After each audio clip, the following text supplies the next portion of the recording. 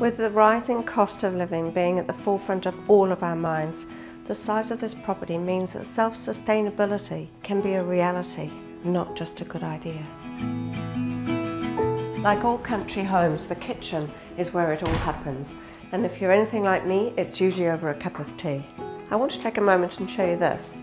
This is a Rayburn, which is part of the family of the Aga, and it's phenomenal at giving just a beautiful ambience and of course warmth through the kitchen. Great if you're going to make pikelets too. What we have here is bucket loads of space, whether it's inside or outside. There's lots to show you outside, but before I do, let's just check out upstairs and see where you're going to have your beautiful night's sleep. For me, I find the upstairs really quite magical.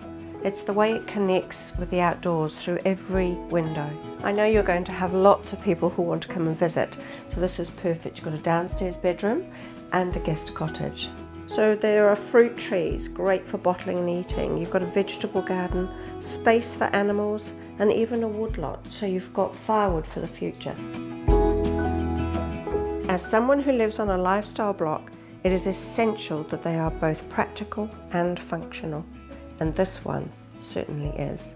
Everything is here to enable you to just start living and enjoying the lifestyle that up until now you've only dreamed about. If it's time to slow down and shift the focus towards a lifestyle that feeds the soul, then this really is an experience worth exploring.